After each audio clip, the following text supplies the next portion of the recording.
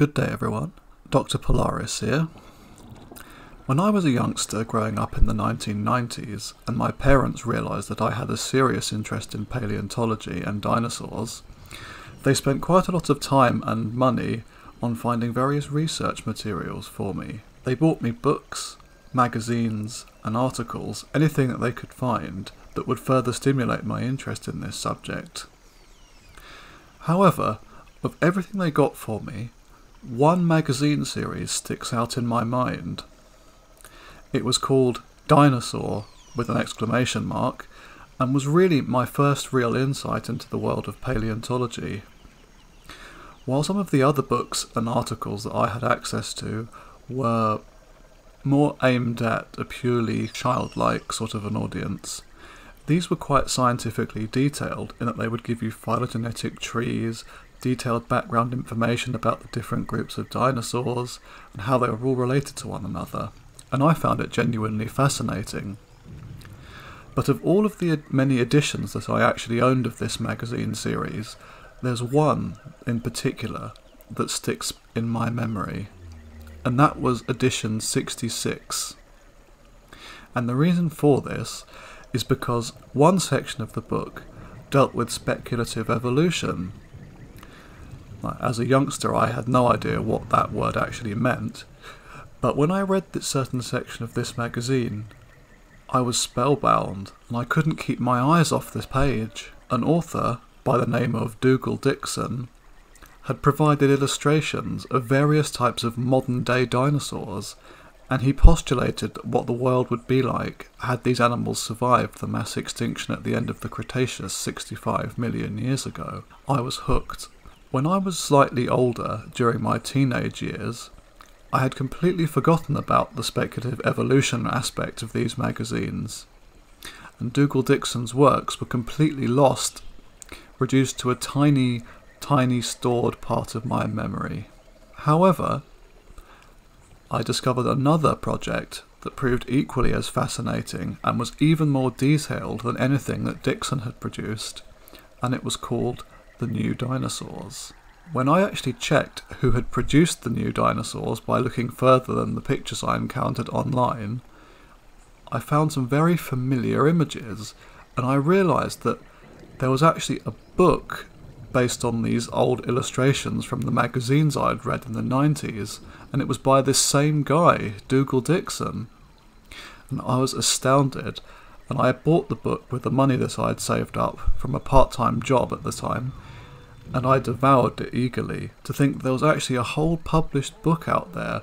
I'd always assumed this was just a one-off edition from this magazine series. I had no idea it would carry on into the future like this. Then, a few years later, I happened to discover by chance a website on the internet called the Speculative Dinosaur Project. And from that time on, my mind was blown once again. It was so fascinating to see how much detail, time and effort had gone into this project, and the dinosaurs and other animals they created were both highly plausible and well researched. Now, why am I telling you all this? Well, a couple of years ago I started to create my own speculative evolution project, based on the same sort of ideas as Dixon's work and the Speculative Dinosaur Project. My project is known as Alter Earth, and it takes place in a parallel universe directly set against our own world, where the Chicxulub impact never occurred, and non-avian dinosaurs survive to the present day. My ultimate aim is to create an incredibly detailed world, focusing on all lineages of tetrapods that made it to the present day, and how they differ and bear some similarities to those animals alive in our own timeline today. I'd like to give you a quick overview of my work, with a short section about the late Cretaceous extinction event. I'll now read out a short section from my work, detailing the animals that survived and made it into the Paleocene. I hope you find it interesting, and leave a like, comment and subscribe if you like what you hear and want to see some more. The late Maastrichtian period. Montana, USA, 66 million years ago. Sea levels had been falling steadily for millions of years. The great interior seaway of North America has almost completely dried up, and the whole northern hemisphere has been connected by land bridges. Dinosaurs migrate to new lands and bring with them new diseases. The falling sea levels have also exacerbated climatic changes, partly by disrupting winds and ocean currents, and partly by reducing the Earth's albedo, and therefore increasing global temperatures. Marine biodiversity drops significantly as a result. The dominant oceanic predators, giant aquatic relatives of monitor lizards known as mosasaurs, are down to a handful of species.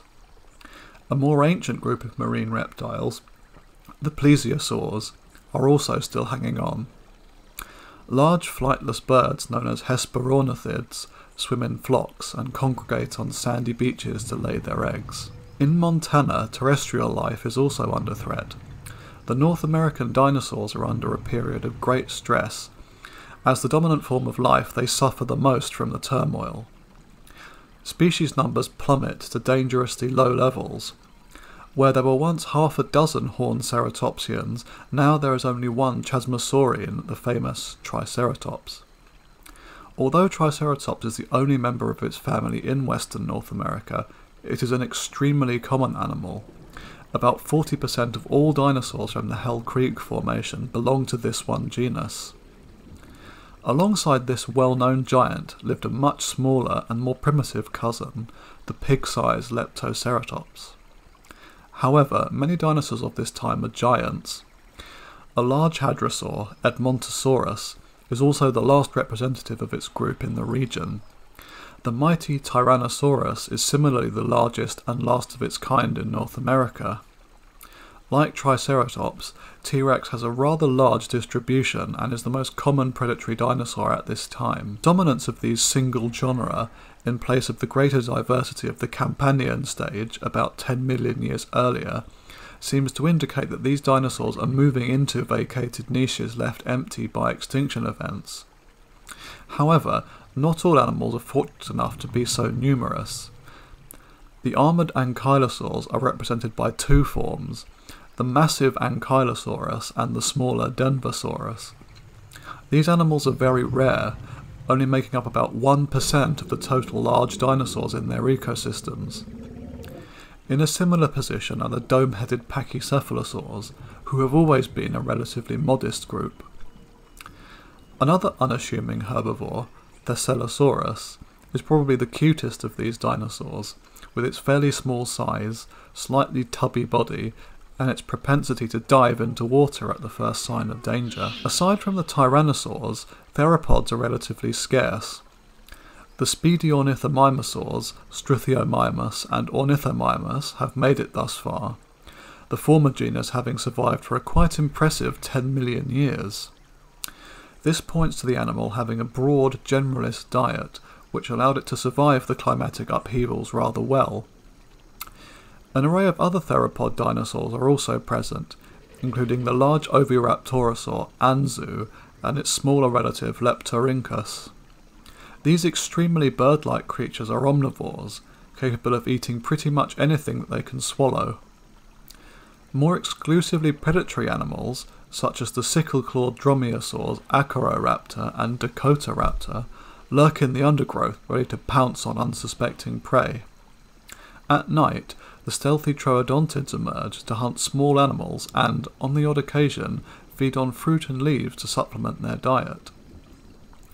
In the skies above, the giant Asdarchid pterosaur Quetzalcoatlus soars on an 11-metre wingspan, searching for a suitable place to land, and begins scouring the ground for small prey.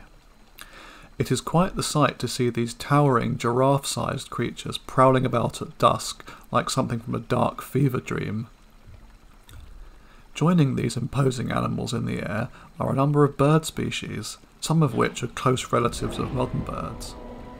A real standout of the avifauna of this time has to be Avisaurus, a rather surreal predator that combines a rather familiar bird body, at least on the surface, with a toothy dinosaur-like snout. Avisaurus is also the largest bird in this ecosystem, with a wingspan of up to 1.5 metres. Mammals are present in large numbers, although the vast majority are small, shrew-like animals. Metatherians, that is to say the relatives of modern marsupials, are common, as are the rodent-like multituberculates. Eutherians, relatives of most modern mammals, are somewhat rarer. An exception to the rule of midget mammals is the cat-sized metatherian Didelphodon, equipped with crushing molars and with adaptations for a predatory lifestyle.